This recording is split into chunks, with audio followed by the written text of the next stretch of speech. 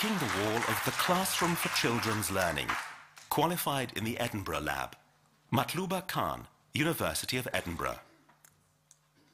Today I'm going to talk about the wall that has been raised between children and quality education.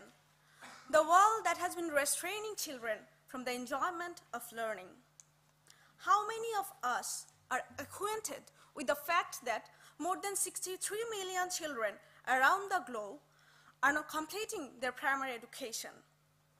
Let us look at Bangladesh, a country in South Asia where the children generally live a very free life, except the longer hours they have to spend within the four walls of a poorly lit and ill-ventilated classroom. What happens to them? In every 10 children, 3 are not going back to school. How can we attract these children towards school? How can we motivate them to learn? By providing food, uniform, money? Well, research proves these don't work longer term. What I did, I designed an outdoor classroom in a primary school in Bangladesh, and the children have been taught in the outdoors. They learned science, they learned about air, water, the changes of seasons, and whatnot. And the results? Yes, it worked. The children who have been taught outside scored average 10.067 in a 30 marks science test, which is almost double than what they have got after they have been taught in the classroom. Less than 10% children got marks in the lower range, which was previously 60%.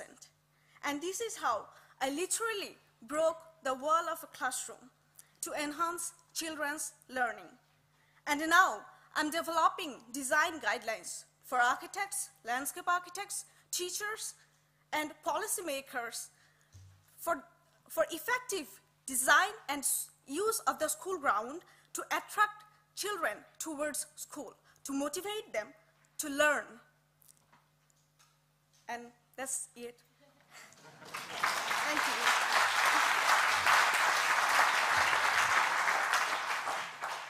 How much different is your concept from Rabindranath Tagore's Shantiniketan, which was very much before done already? It's practiced in Indian context, but it's not, there is not that much research, or it's not practiced. So it's a quantitative research to look into whether this can be used as an effective strategy to attract children towards school. Another question over there. What happens during rain season? So this is not a replacement of the existing classrooms. I'll tell this is an extension of the existing classroom so that the children can be taken to the outdoors and they can enjoy learning. And this might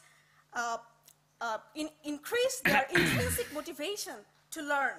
So, thank you. Thank you very much.